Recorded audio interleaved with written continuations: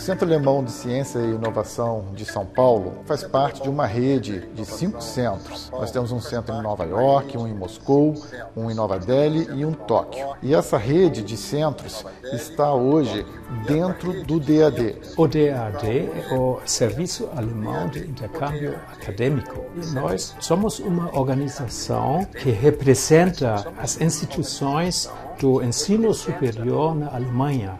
E nosso objetivo é de promover a internacionalização dos estudos superiores no mundo inteiro. O encontro das pessoas, dos grupos de pesquisadores, das universidades é muito importante e isso é uma base da nossa cooperação com o Brasil mesmo. A cooperação entre duas comunidades científicas é muito produtiva, em geral causando impactos sempre maiores do que iniciativas de pesquisa feitas isoladamente. A DWIH, como uma sociedade científica aqui, que tem uma ciência de excelência absoluta e alta tecnologia, é extremamente proveitosa essas parcerias. E a parceria entre o setor privado e o mundo científico é fundamental para promover as relações bilaterais.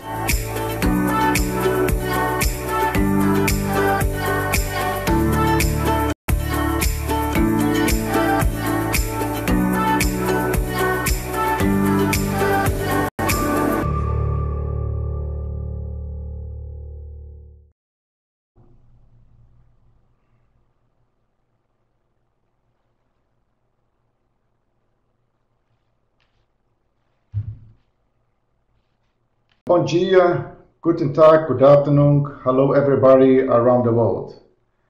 It's fine to be here again with you for our third session of our DWIH São Paulo online talk series, Surviving, Living and Shaping the Future in the Time of COVID-19. My name is Marcelo and I am the Program Manager of the German Center for Research and Innovation in São Paulo. So before we start, some notification. Although both speakers today are Brazilians, they will talk in English because this is an international event. The original sound of this online talk in English is available on this platform Adobe Connected. But for the first time, we are offering a translation to Portuguese on our channel DWIH Brasil, DWIH Brasil, or DWIH Brasil on YouTube. So this online talk is being recorded, including the chat conversation. The record video will be later available on our YouTube channel in both languages. By participating in the event and chat, it means that you authorize us to record and publish your images, voices, and what you write in the chat. So for the welcome speech today, I want to invite Nora Jacobs, head of the board of the German Center, is speaking from Cologne. Hello, Nora. Hello, sorry for the delay. Hi, Nora. Today we have kind of a common with our technical problems. Yeah, I'm in Cologne today, and it's the late summer we're experiencing this week. So it's very nice to go out in the parks and gather, having such nice temperatures. So I will continue. Yeah, I see you're talking. And I'm very pleased that we are jointly organizing this event to address an audience based in Germany or Brazil or elsewhere. My name, as Marcia said, is Nora Jacobs. I'm the current chairperson of the local advisory board of the German Center. And I'm now based in Berlin and today in Cologne. And I'm welcoming you and would like to give a short introduction to this online talk series. Marcia already stated the name. It's called Surviving, Living and Shaping the Future in the Time of COVID-19. And we're now in the third part where we're talking about the effects that the pandemic is having. We had two prior editions where we were speaking about the search for medicine and vaccines against COVID. And in the second ones, we were talking about the social behavior, public health and social inequality during quarantine. Now, for the talk today, the German Center has invited Professors Daniel Martins de Barros and Professor Marcelo Parreira do Amaral. They will present their research, and the session will be moderated by Professor Marcos Buckeridge, who's the director of the Biosciences Institute at IB-USP, University of São Paulo. And yeah, we are since a few months with the coronavirus crisis facing not only new challenges like lockdown or quarantine, but we are also seeing an increase of the already existing problems like social inequality. The universities, in particular, they had to move their learning and teaching online. And yeah, me, myself, I'm working from home, as many of you are doing this today as well. And we are now experiencing by this a reconfiguration of space somehow. And I'm very curious for this talk today, whether changes on society and science will be considered long-lasting by you. I think this is the case, and what we will have to do, how we will develop a sustainable social change, speaking in more general terms, and how we create convivial spaces at the university again in particular.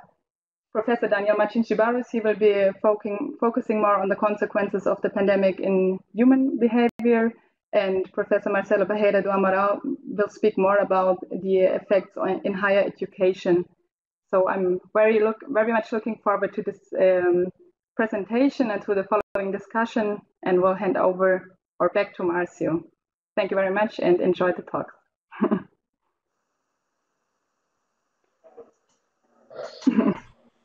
Thank you, Nora. Thank you very much.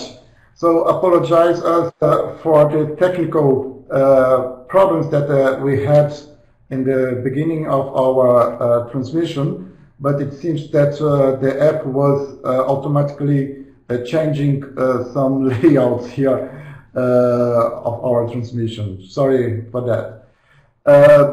Yes, thank you, Nora.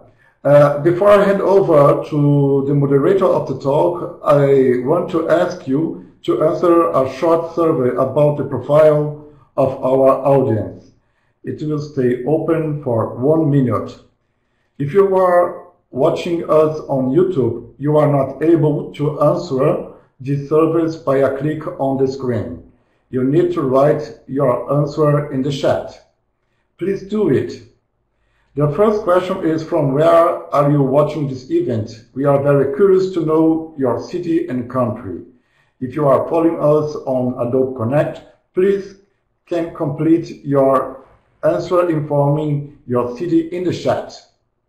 The second question addresses your activity. Are you a student, researcher, teacher, or other of the suggested options?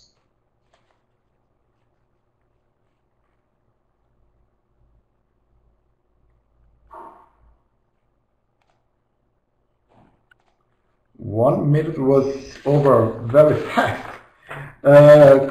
Next. So, time is up. After the presentations of our speakers, we will continue with the survey with new questions.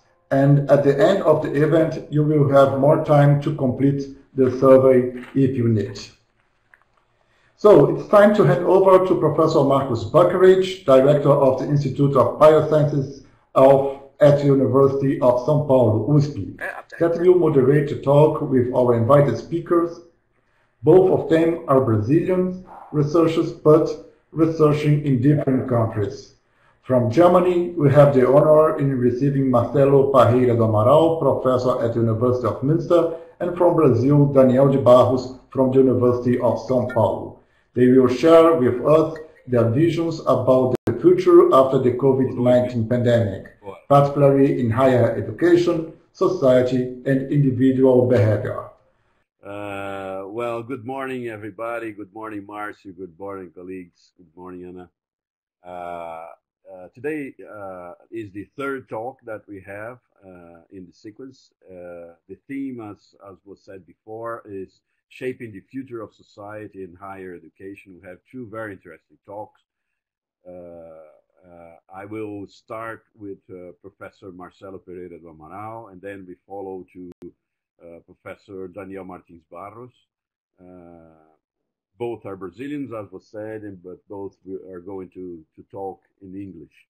Every one of our talkers will have, our speakers will have 15 minutes, and I'll let them know when 10 minutes have passed, and then again when 2 minutes are left. Professor Marcelo Parreira do Amaral is a full professor of education at the Institute of Education of the University of Münster, Germany. Parreira do Amaral teaches and researches in the field of comparative and international education policy studies, lifelong learning, and education institutions. His current research focuses international education policy and governance issues at various levels of and scales. More recently, his work concentrated on the emergence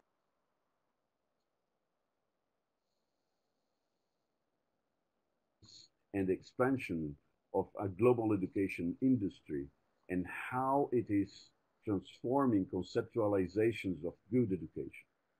His research on new providers and policy actors within education aims at analyzing the possible consequences for education research, policy, and practice. Beyond discerning particular expressions and manifestations of the global education industry phenomenon in international contexts, it also looks into the rationales, processes, and impacts of the global education industry developments on the education systems. Parreira do Amaral has collaborated to and coordinated several international educational research projects. From 2016 to 2019, he coordinated the ongoing project Young Adult, which refers to policies supporting young people in their life course. A comparative perspective of lifelong learning and inclusion in education and work in Europe. This project is funded by the European Commission under the Horizon 2020 research framework.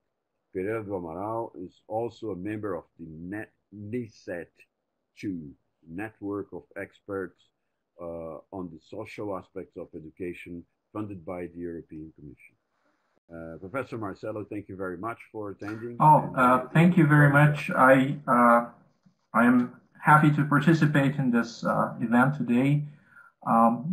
Good morning to Brazil. Good afternoon to all others in Europe. I'd like to organize my input today along three main themes. The topic, imagining, fabricating, and contesting the future of higher education, geopolitical transformations in times of crisis, will be dealt with along these topics. The context or the contexts in which higher education is discussed as being in crisis, and in which the current COVID-19 pandemics has contributed a new dynamics. Second, I'll briefly speak about imaginations and fabrications of the future of higher education, but also I will talk about important contestations of these developments. And I'll close with a few remarks on the implications of this for higher education.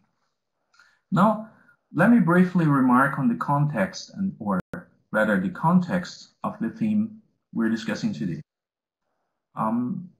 Education in general, but higher education and science in particular, have become central issues in imaginations of the future.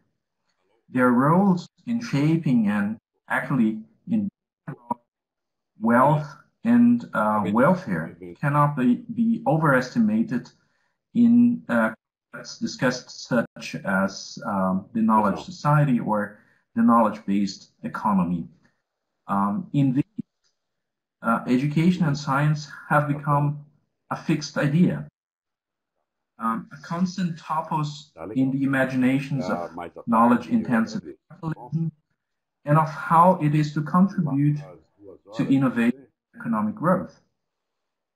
Higher education is, however, also invoked as the prime locus of production, both of proprietary knowledge, such as patents, innovations of all kinds, and so far, and of course also of human capital and the related subjects and subjectivities that are needed in this bright future.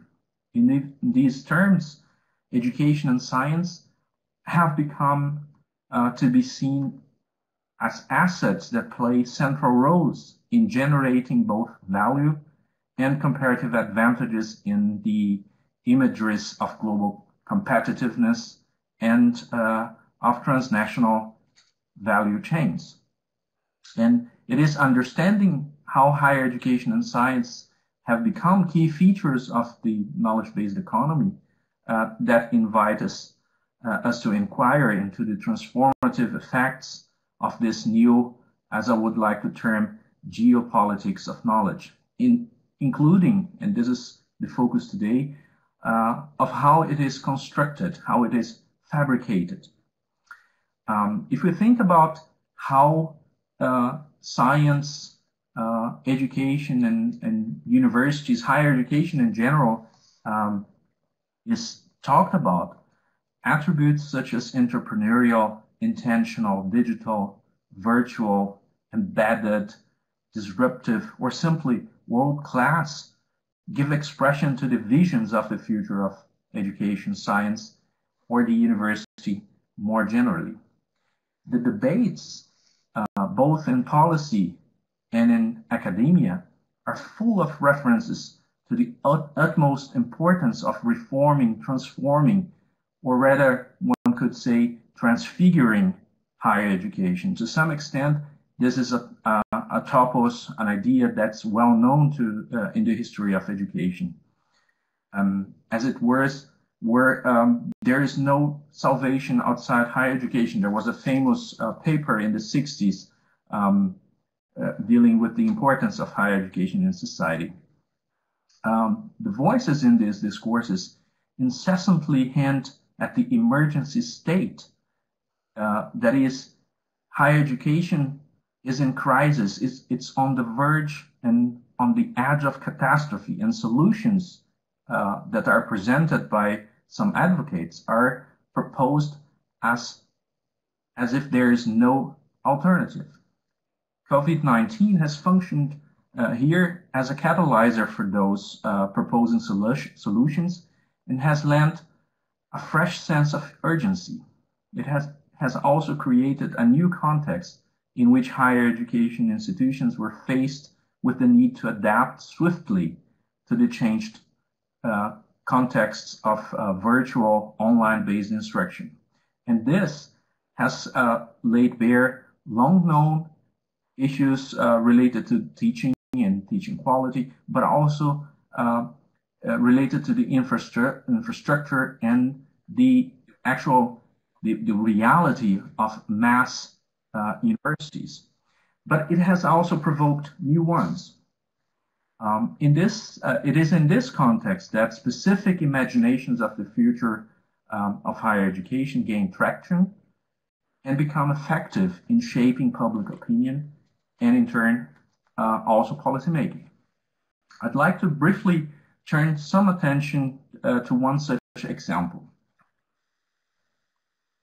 Topical example of how the future of universities has been the subject of imaginations and indeed calculations of global experts aiming at strengthening the link between higher education and the economy can be found in the work of the University Industry Interaction Network. The network, based in Amsterdam and with a chapter in Australia, was founded in 2012, and as it displays on its homepage, it aims to exploit the full value of collaboration and cooperation of universities and industry. in order to drive and facilitate inclusive growth, entrepreneurial ecosystems, and innovation districts through regional engagement. Although the network is an independent think tank, activities are often supported by large corporations as Siemens and others, and it also provides services to the European Commission. And through collaboration with the latter, it has received direct and indirect funding, for example, for projects. In 2018, the network published an interesting thought book, The Future of Universities Thought Book. It features 40 imaginations of the future of universities until 2040. As the editors argued, while predicting the future is impossible and futile, they nevertheless invited authors from various fields related to industry business relations to submit their views on, as they say, possible futures.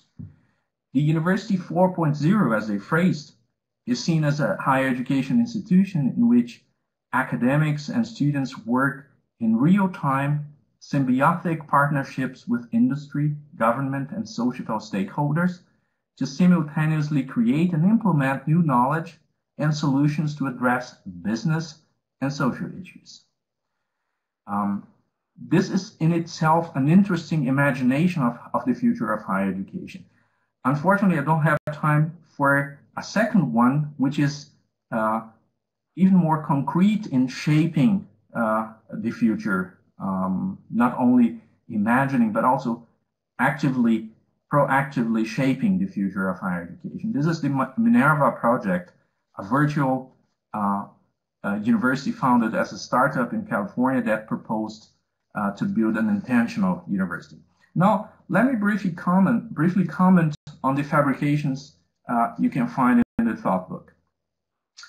The thought book leaves nothing untouched in how the university of the future is to look like. Nothing that we know as university remains the same. Its self-understandings, its missions, relationships with society and economy, its institutional modes and models, and not least, also its purposes are to be remodeled to have a future that does not lead to catastrophe. A closer examination shows that well-known themes perspire. For example, a focus on evidence on what works and what matters, fixing education and science in a positivistic epistemology, and also amidst the debates, an illusion is made between excellence and relevance that is often devoid of content, simply by appearing in a ranking is seen as excellence. Further, the rationales for reforming are premised on a shared value notion that merges public and market interests. According to its proponents, shared value in education is not philanthropy or corporate responsibility. Instead, it is a business approach that increases profits by improving the effectiveness of education systems at scale. So it wants to capitalize on what the state does not achieve. And one could see this as a specific version of capitalism as one alternative to the state. The market, indeed, appears as having no alternative, as the only actor able to provide sustainable solutions, or at least as crucial for success in terms of public-private partnerships. And a bright future here is only possible if innovation is, if disruptive change takes place. One is tempted to say here COVID-19 presented one such window of opportunity for disruption. Let me move on and not end without mentioning the large bulk of literature and public interventions contesting these developments in one way or another. Some of this literature challenge radically the development towards an entrepreneurial university in which questions are cast aside when not in line with instrumental goals. Others question the hegemonic role of Western knowledge and propose a pluriversity of concurring worldviews. Still others deliberate on the possibility of a digital university that does not sacrifice its social and political responsibilities on the altar of economic efficiency. Indeed, contestation also takes the form of examining the premises of the arguments proposed by the advocates of the bright new future of knowledge-intensive capitalism and its own preferred version of higher education. This includes scrutinizing the choice architecture shaping the future of higher education. Instead of a conclusion, I'd like to rather point to some open questions raised by the distinction I've made between economic and pluriversal imaginations of the future of higher education.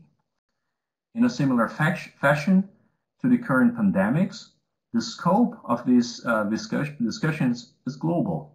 COVID-19 has faced higher education worldwide with similar changes, has met higher education systems in quite different ways, but from the perspective of this global education industry debate, one can see that it has created a host of possibilities and opened windows of opportunity for many.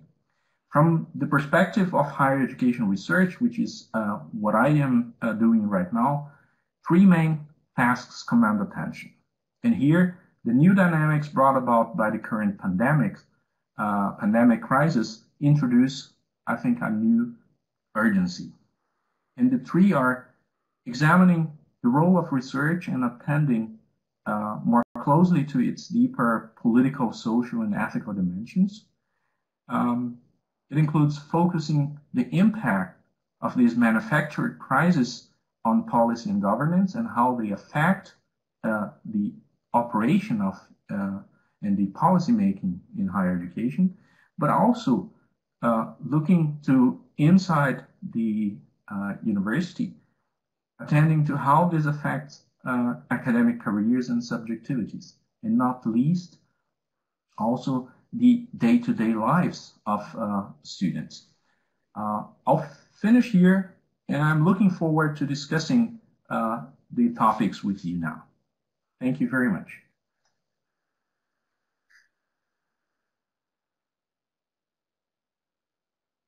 Thank you very much, Marcelo. Thank you for keeping the time for the excellent talk.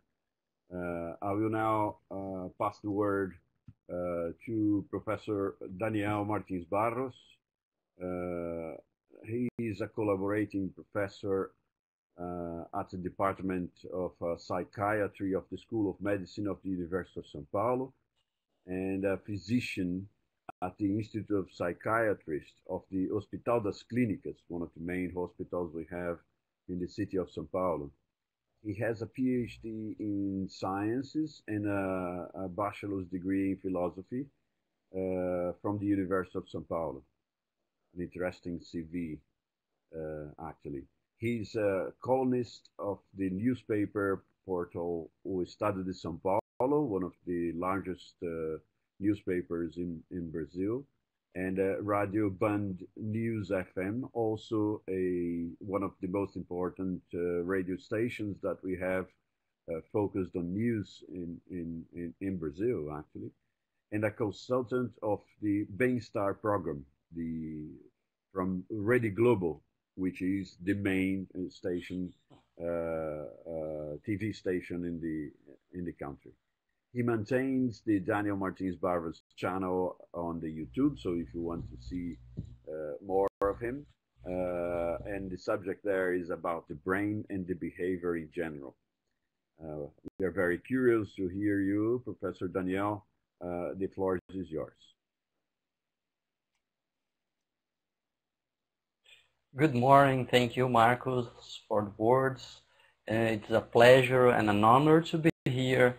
Actually, I am a huge fan from a specific German product.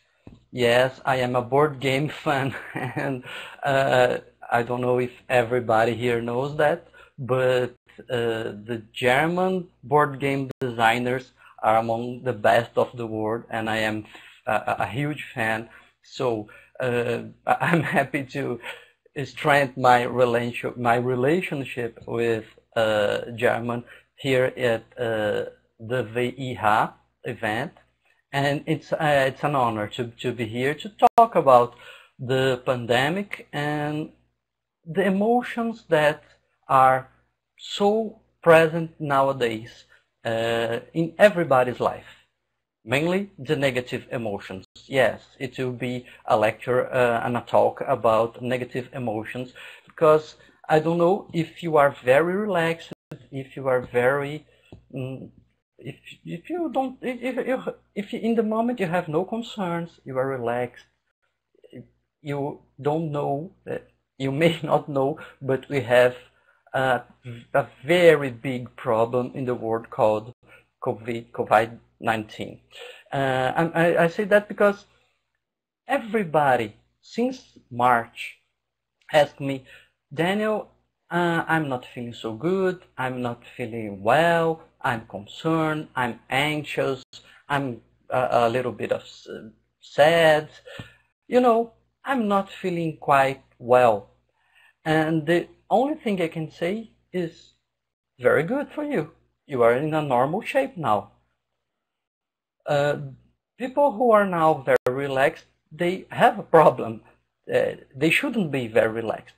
We are in the midst of the most important health and economic and educational, as we've seen right now, crisis of the world. No, our generation, and it's been a while that no one has seen such a huge problem. So that's why I think it's important we think about emotions and how to deal with our emotions, mainly the negative ones. As a matter of fact, it was a coincidence that in March, in the very first week of March, I released my new book, which was specifically about negative emotions. It's called O Lado Bom do Lado Ruim, the good side of the bad side. And it's not about silver lining. It's not about seeing the bright side of the tragedy. It's not intended to show us that pandemic has a good side. No. The main focus of the book is to understand, why do we feel bad? Why do we have negative emotions? And which is their purpose? It all began because I have been looking in bookshops and self-help shelves, and I was kind of tired of titles like "Get rid of your anxiety," "You don't have to be sad," "Never get angry again." And I thought, well, that's not working with me. I keep feeling sad. I keep getting angry. I keep being anxious. So there must be a purpose for this emotion. It's not coincidence that they are installed in our brains like a pre-installed app that we just cannot get rid of. So it was a coincidence because I was researching for this book for about a whole year, and then 6 months writing the book and 6 months editing the book. And when I was to launch the book, to release the book, the pandemic broke. The events, the presential event, we have to cancel, and so we had just online events to promote the book and so on and so forth. But it was a very happy coincidence, because it has helped us and many of the readers, and it has shaped my lectures, because we now are facing a rise in sadness, in fear, in anger, and we ought to know what is the purpose of this emotion, why they do exist in the first place. Let's take fear, for example. Nobody likes to feel anxiety. Nobody likes stress. But, of course, we can imagine that fear has a very, very important role in our lives. The fear sent us to the future. The fear, the anxiety, and I'm using them as a synonymous here for the purpose of this lecture, it shows us that there may be threats ahead. In the future, or in the immediate future, or even a little longer, there are menaces, there are threats that we should get prepared to them. We should be alert, we should run, we should fight, we should deal with these threats, which everyone can understand. It's very useful. When the deer senses the lion, the best thing he has to do is to run away, or if he is not able to run away, to freeze, hoping that the lion doesn't see him. The problem with us humans is that we have a huge imagination, and where animals just feel threats that are near or that are possible, they the worst that can happen to them is to be wrong, and then they run away, and there was no lion. Let's take the example of a deer. He senses a lion, he runs away, but there was no lion. Well, he loses nothing. But we humans, with our huge imagination, we start to see menaces, threats, where they are really not present. We imagine problems. We go so far ahead in the future, and we suffer because of that. It was Mark Twain that said that he has gone through terrible things in his life, some of them that really happened. So the majority of the terrible things were only on his imagination. So we ought to know that anxiety makes us prone to deal with menaces, but the menaces are not all real, are not all probable. They are not all, most of them are only in our imagination. When you get to know that, we can choose our battles. So, must I really be scared with the economic crisis? What can I really do to deal with the dollar rate? It's useless for me to be afraid of the economic crisis, because I cannot run from it. I shouldn't run for it. I cannot run from the economic crisis. So why must I have tachycardia? Why must I have this whole anxiety reaction, since I cannot by myself deal with it?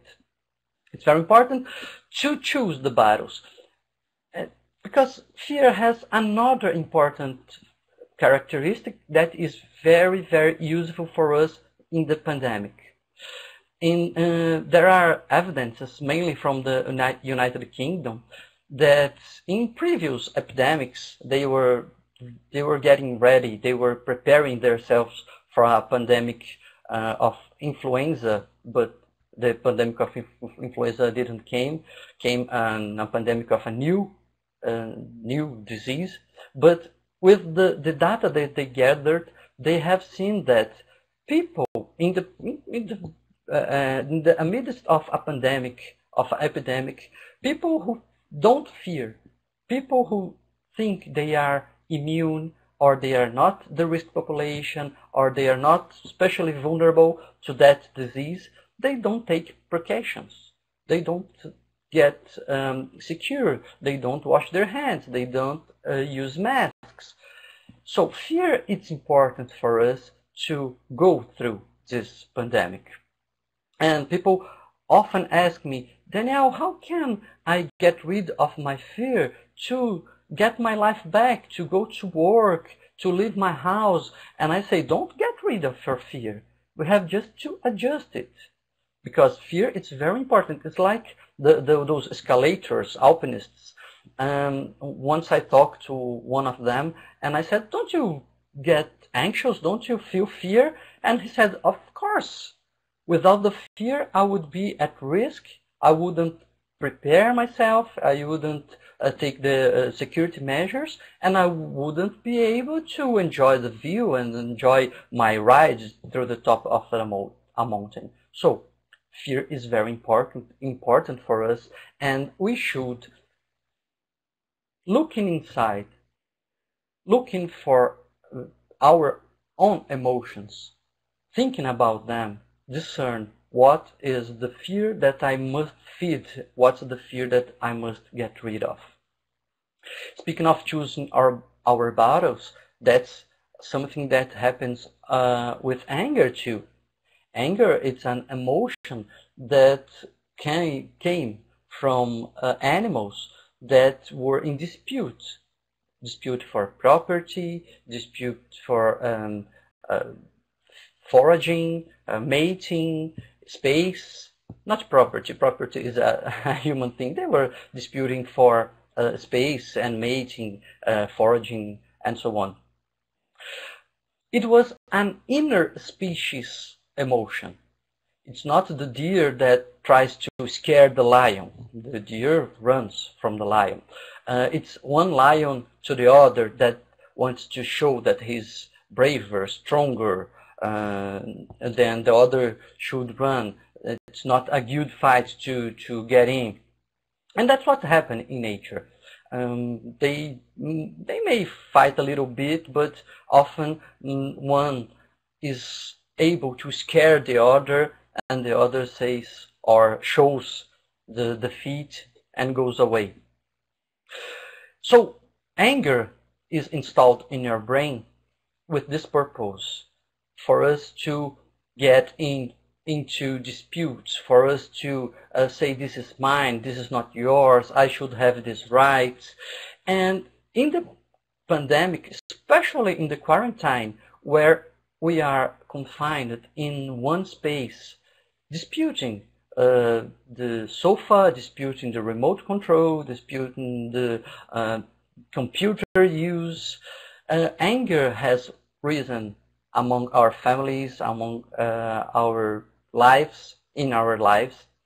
And it's very important to know that that this emotion shows us that we are in dispute, because in humans it's not only property and space, but we also dispute rights. So when we think we are in a position of injustice, we get anger. If someone in the house is cooking and is doing the dishes and is cleaning the house and is taking care of everything, this person, of course, will feel injustice. Will feel that it's not just, and will feel anger. So we have to make an arrangement. We have to set what each one of us will do. I will do the dishes, you will cook, I will manage the kids today, you manage the kids tomorrow. If you have these arrangements, we can tape down our anger. Of course, if we follow the rules, if we follow our agreements.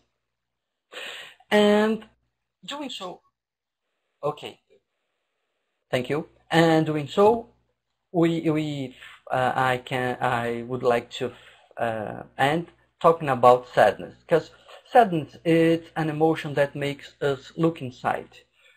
When we are happy, we are in a party, we don't think about anything, but when we are sad, we think, oh, I wouldn't like to this to happen, I didn't like losing this, or I regret losing that, or I'm grieving for someone who departed. So sadness shows us what is really important. There are things that we've lost in this pandemic that we were happy to lose, things that didn't matter. But there are things that we lost that made us sad. And these things is what really matters. Sadness, it's important. It comes together with happiness. It's like a combo. We just get sad for something that made us happy in the past. Happiness and sadness are a combo that the only way you will not be sad is if you don't feel happy for anything. I don't care about anything, so I will not regret losing anything. If you understand a little bit of these emotions, I think we can learn some lessons from the pandemic. Pandemic is not a teacher. Pandemic does have an intention to teach us anything, but we can learn some lessons. We can learn what is really important. Pandemic is like a magnifying glass that shows the problems, enhances problems that are already there. Gender difference, education problems, the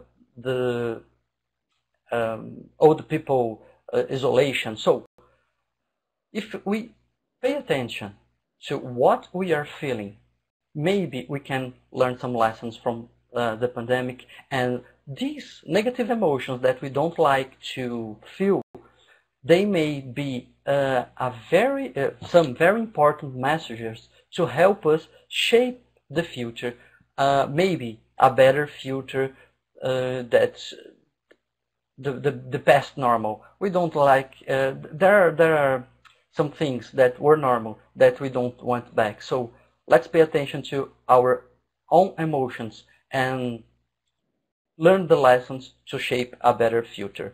I once again thank you for the opportunity and looking forward to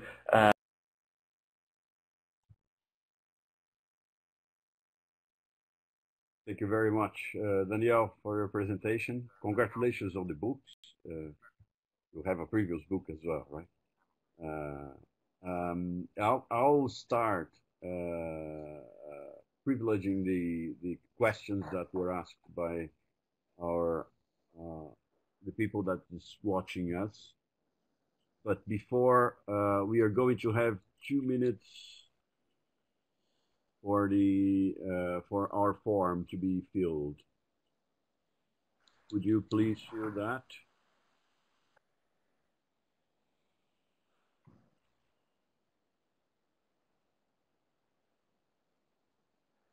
We allowed out about 1 minute for you to answer, please.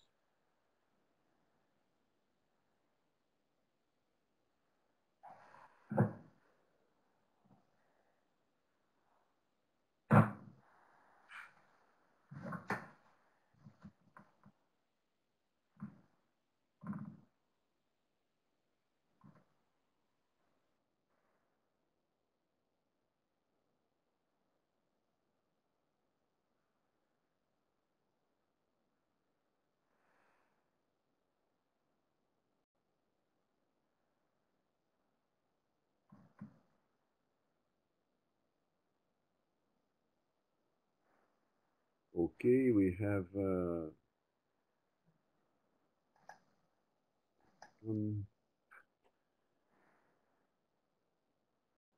asked the professors to start their your camera as well.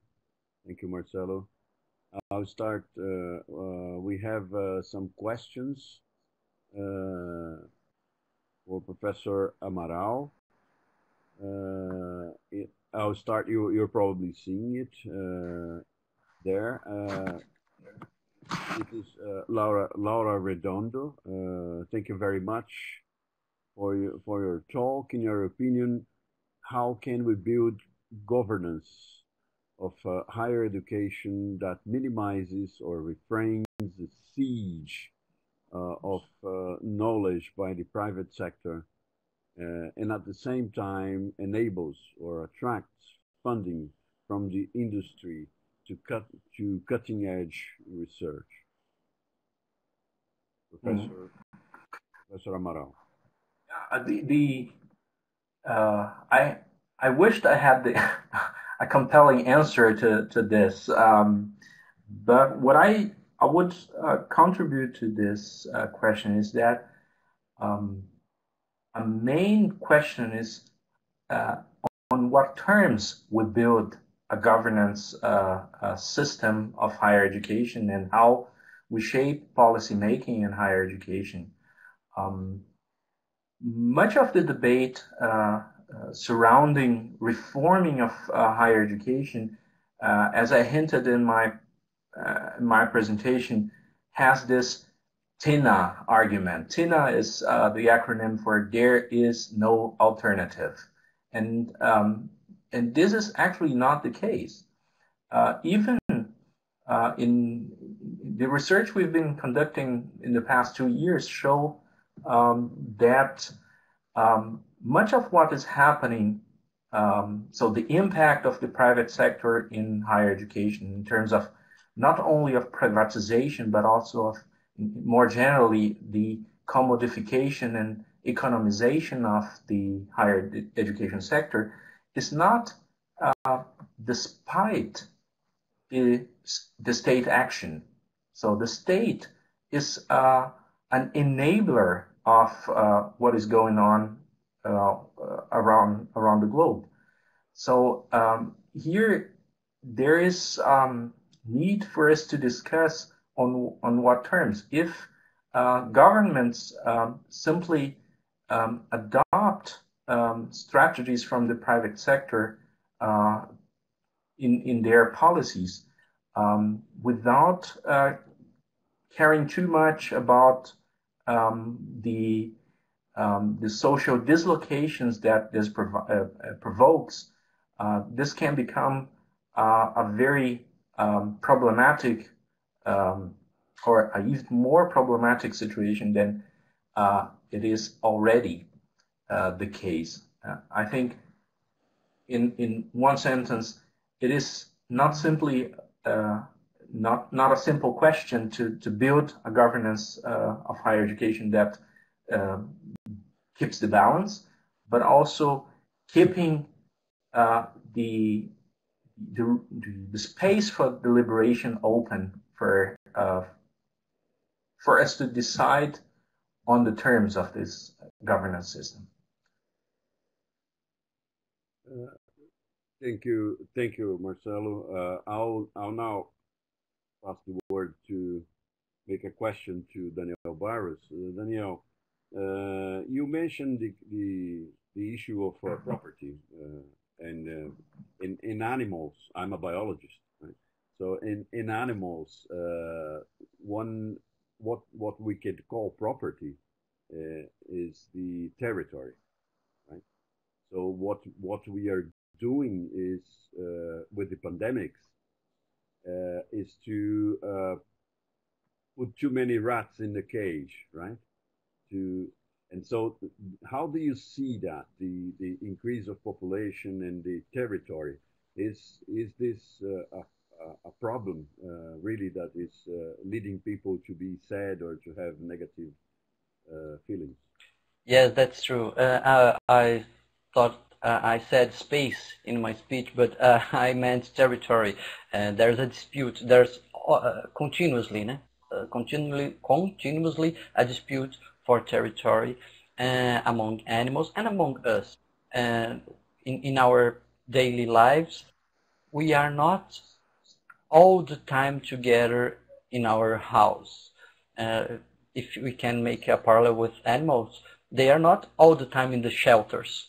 They go out for hunting, they go out for drinking water, and so on. And the same happens with us. We usually go out to work, kids go out to school, we can go to the streets, have a walk, ride a bike, and things like that. With the quarantine, we had, as you said, too many rats in the cage, and we started to dispute territory that didn't happen before. In the morning, kids were at school and maybe you could watch TV, and now everybody is in the house and there are not TVs for everyone, and the remote control disputes and so on and so forth. So the way around this, I think, it's to make arrangements. It's to make it clear. So in the first place, this time the remote control is mine. In the afternoon is yours. I'll do the dishes, you do the cooking, and if we can manage to have these arrangements, maybe we can, if we follow them, we can tape down, we can deal in a better way with our anger, because it's inevitable. We cannot get rid of our anger, but we can deal with in a better way. And it's interesting. Anger, we feel anger when we think a property or a right is being not fully, we are being injustice. But sometimes the right of that property is not written. It's only in our head. Who said that parking space was really mine? So anger is sometimes a messenger that we are in a naive position, thinking we have so many rights, everything ought to be ours.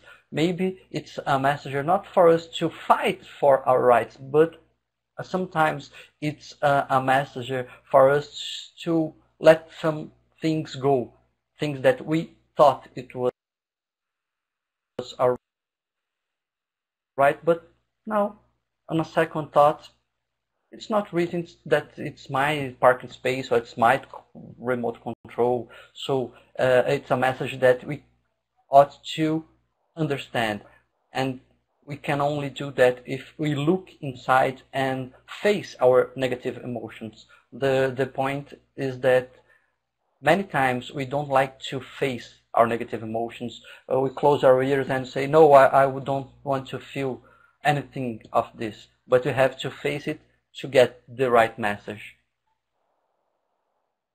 Thank you, Daniel. Let me put one question again to Professor Amaral. How do you assess the initiatives of the EU level, for the European Union level, for the near future, such as the European education area and the universities of the future, based on President Macron's initiative, for the new Erasmus European Union framework programs? It seems as if those initiatives are interconnected or better partially followed up on the approaches you presented.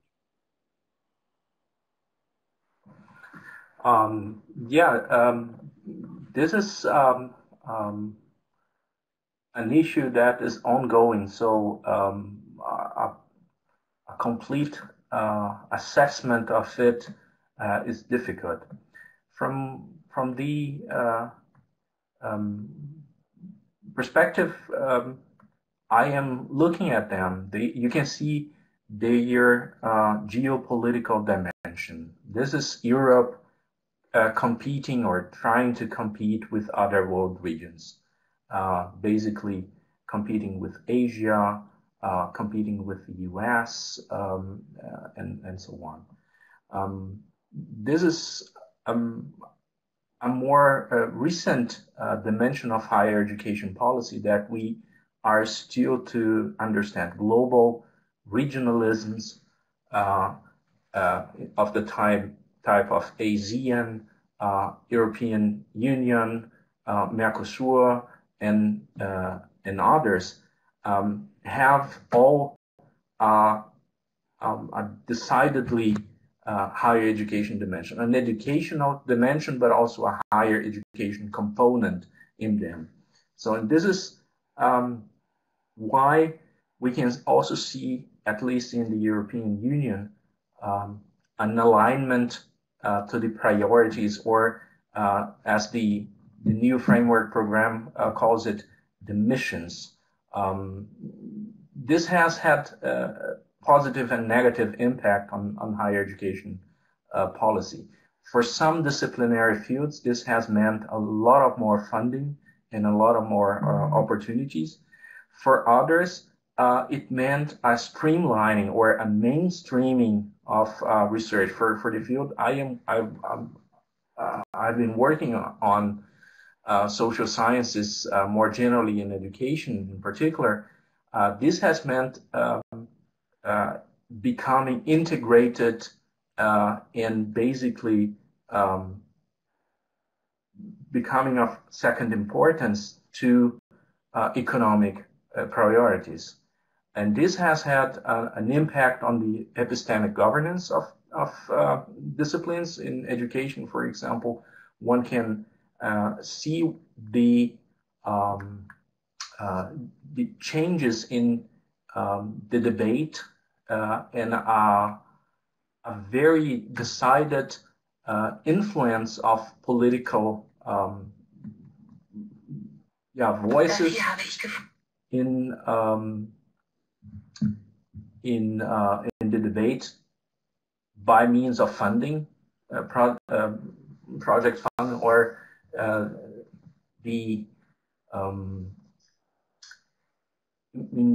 in general, funding is one aspect, but also in terms of possibilities to be included in other aspects of social policy, for example.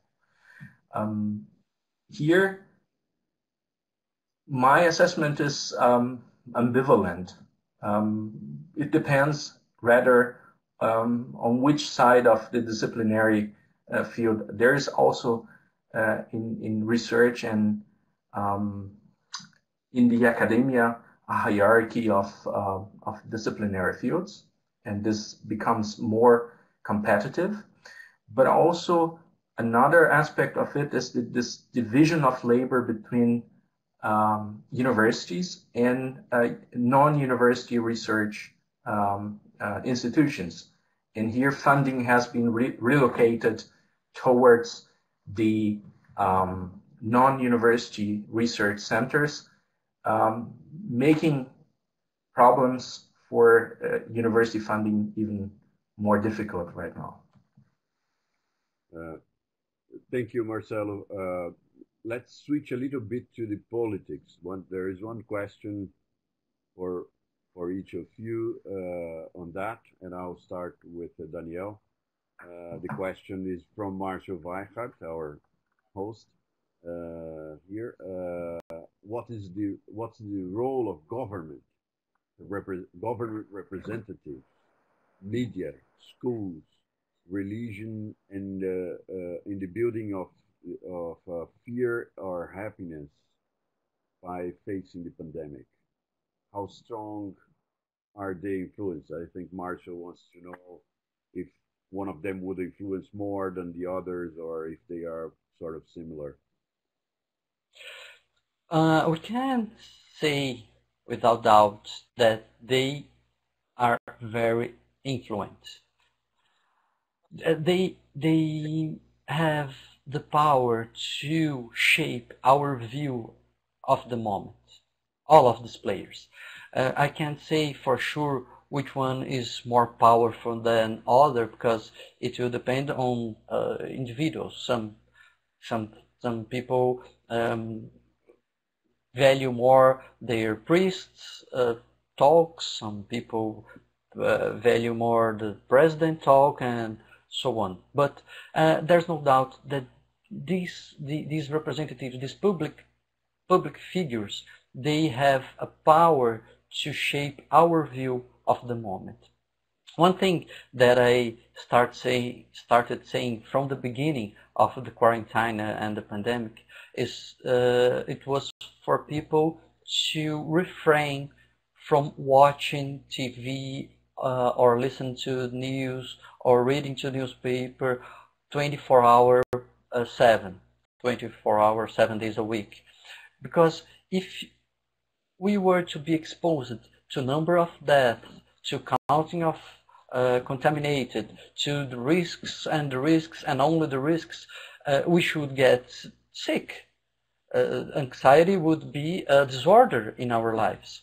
Because if you are in your home, if you are in quarantine, if you're washing your hands, if you're using your masks, maybe you have a little chance to get sick, to get COVID-19, yes, but you are in general safe. But your brain doesn't know if that you're safe if you're continuously exposed to number of deaths and so on. So the message, but it's a tricky moment because we must inform, we must show the numbers to the people, we cannot hide the information, and the responsibility, I think, it's on the people. The government and the media and the priests and the teachers, they must tell the truth. But I don't know if I'm clear with. It's tricky because you cannot hide the information, but if it's the only thing we see, it's disinformation, we will get sick. So to find the proper measure of how much you will consume this information and how much you will distract yourself with other things. I myself started bird watching in this pandemic to think about other things. I think it's mainly an individual responsibility.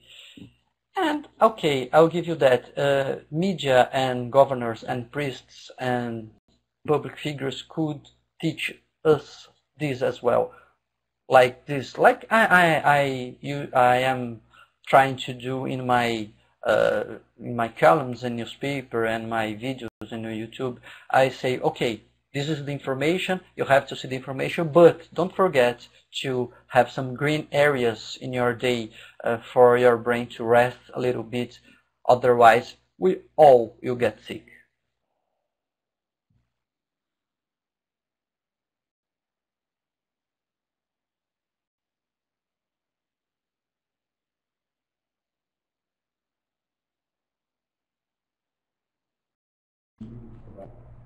Marcos, your microphone is off. On. Now I think it's on.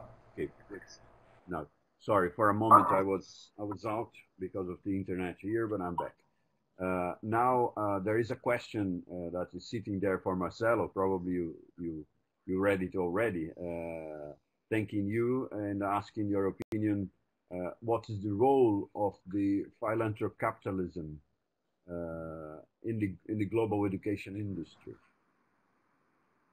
That's also a sort of a political question.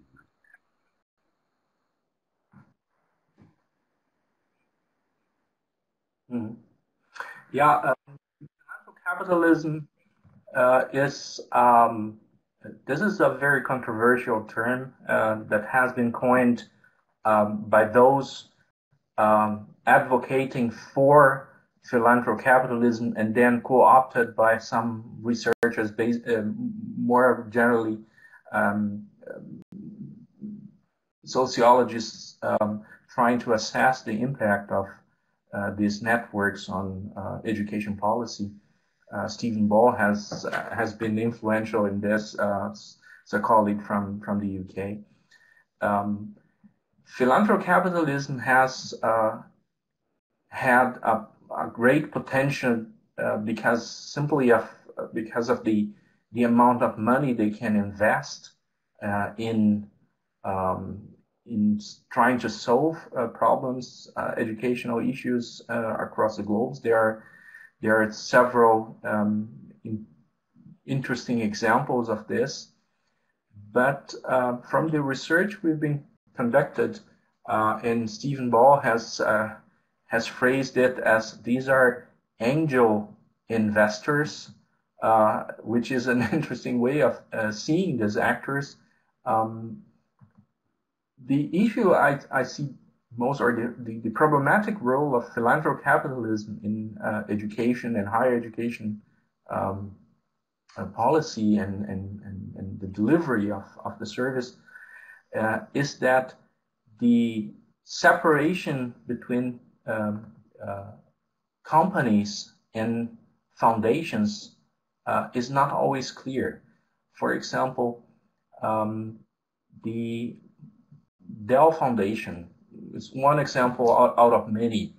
They have funded pilot projects in India and in other places in Southeast Asia that were very interesting and very useful in trying to improve learning contexts and using technology to improve education in the different countries.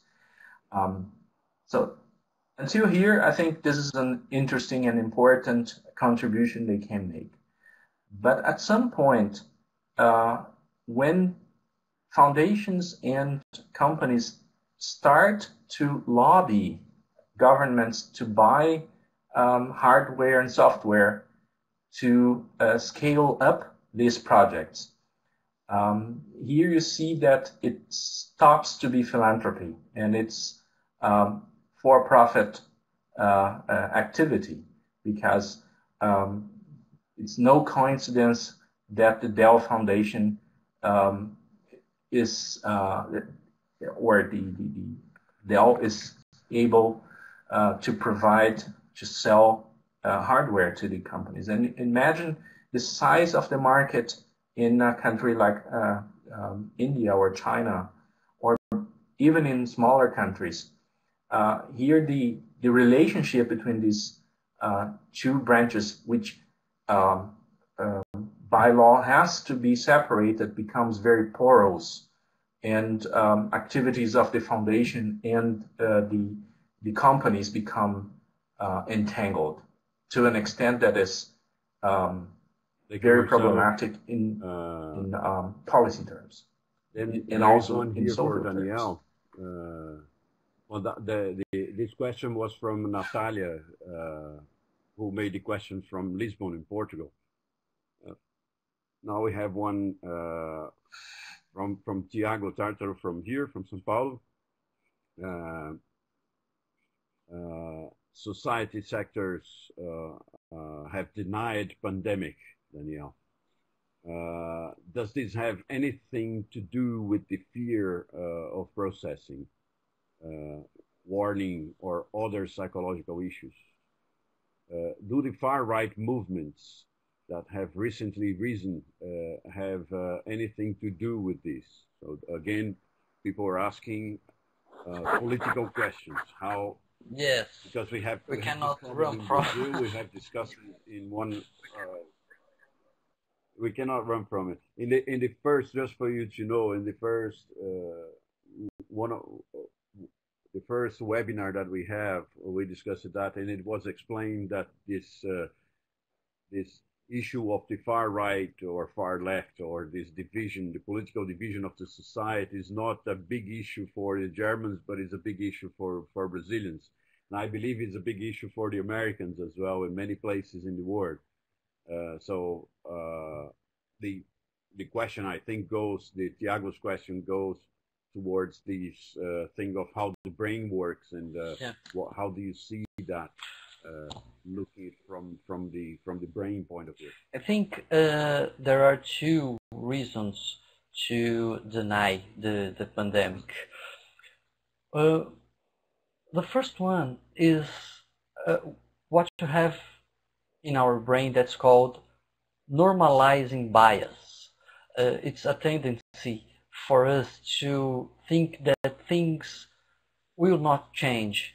No, everything will be okay, everything will keep normal, there's nothing to be afraid of, we don't need alarm, just wait and see. And it was very present in the beginning of the pandemic. Even I felt for this normalizing bias in the very beginning of the pandemic. I thought, well, I don't think it will be all this trouble. Let us see, wait a second. So, of course, when the evidences come, you must be able to overcome your bias, and that's what we require. We expect from people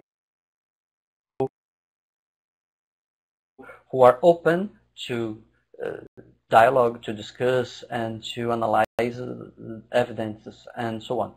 But there's a second reason for people to deny the pandemic, that is the political reason. And I don't know for sure that the denying of the pandemic it's a far right or even a right thing. I think maybe it's the power thing. Maybe if the left was in the power or the far left was in the power, maybe, I don't know, I'm just speculating, maybe they should deny the pandemic, at least in the very beginning, because for governments and for politicians, a pandemic it's a very, very big problem. If people don't leave their houses, if the people don't work, if people don't buy, all the economic structure suffers, and the power can be can see this as a menace. So I don't know if it's a left thing or a right thing, but I know for sure that there is that is enhanced by the polarizing view of the world that we deal here in Brazil and they deal in America, and maybe I don't know, it will start in Europe and even in Germany, because there is a tendency as the world gets more and more complex, that people goes to the extremes, because it's very hard and it's very difficult for us to spend the energy to see all the gray between the black and the white, and it's far more comfort to be in one of the extremes, because you don't have to think. When you are in one extreme, you don't have to think about anything. You just know what's right and what's wrong, and you don't have to spend a single energy to think about things and to deliberate. And it goes for right and it goes for left. So I think as the world gets more complex, more people will go to extremes. But I understand it's a problem here, maybe a bigger problem here in Brazil than in Europe. And I think, yes, the polarization issues make this problem more difficult to deal with, because let's take an example, the mask use. If the right-oriented president says, you don't have to use mask, everybody who shares this political view goes and repeating, oh, we don't have to use masks. And you understand, if the left-oriented politician says the same thing, everybody goes and says the same thing. So I think the polarization, it's a trouble and a problem for us to deal with pandemic, and I have no doubt of it.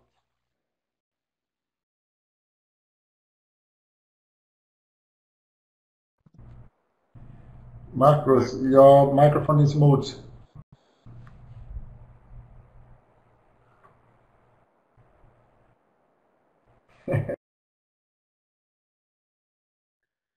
Was following orders. I'll make one question now, a final question for both of you, and I would like you to answer this question in about 1 minute. I know it's very difficult, but and then we finish. We have been experimenting, at least from the point of view of what I see here, and I don't know Europe, how Europe it is going now in this issue. A sort of a loss of confidence in science. People distrust science nowadays, and during the pandemics, there was literally a big confusion of people believing pseudo specialists, people that are not really specialists, talking about the pandemic, and other specialists speaking, and we see very, very curious things like very big specialists, very important specialists that we have here in Brazil. They don't have a so strong word as some people that are not specialists in virology or the pandemics or in biology. This is really something in the higher education. How do you see that, Marcelo? And how do you see that, Daniel, in the brain? What's happening? Marcelo first would be.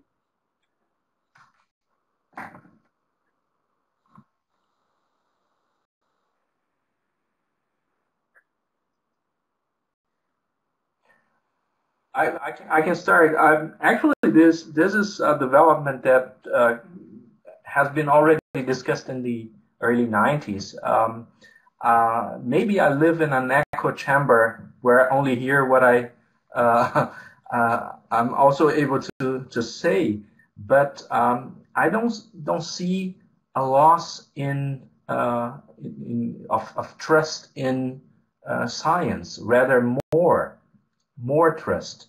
What we see at the moment is a pluralization of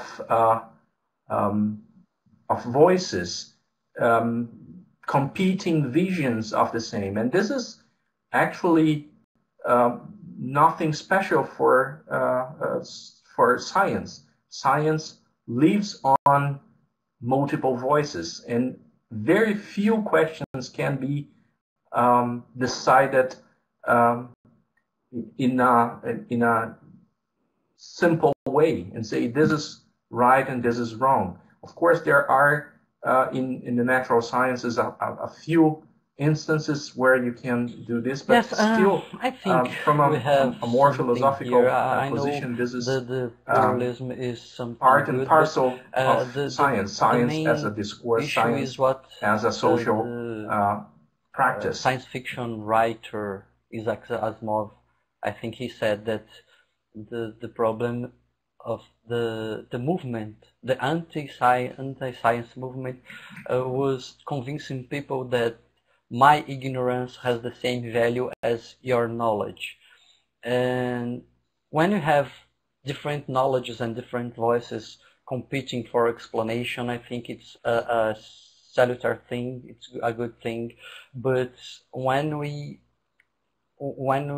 are in an environment with so many fake news, with misleading information broadcasted on purpose to confuse and for some people to get advantage from this confusion, I think we have a problem. And it's a challenge because science is not meant to be easy. The scientific method, it's counterintuitive. We have to question our ideas. We have to confront our hypothesis, and we have to build another hypothesis, and we have to review our convictions, and that's very, very challenging for lay people to understand. So I think, and that's why I focus my career on this. I think we ought to popularize science. I think it's a duty of the university and of scientists. I think it's not for every scientist to do that. Someone will do research, someone will teach, and some of us will use our efforts and our talents to popularize science and to make science popularization and to enhance the science literacy of people. If we are if we succeed in this task, maybe we can go to a better moment for people to understand and even to discern between the plurality of the voices, telling apart what's good and what's not.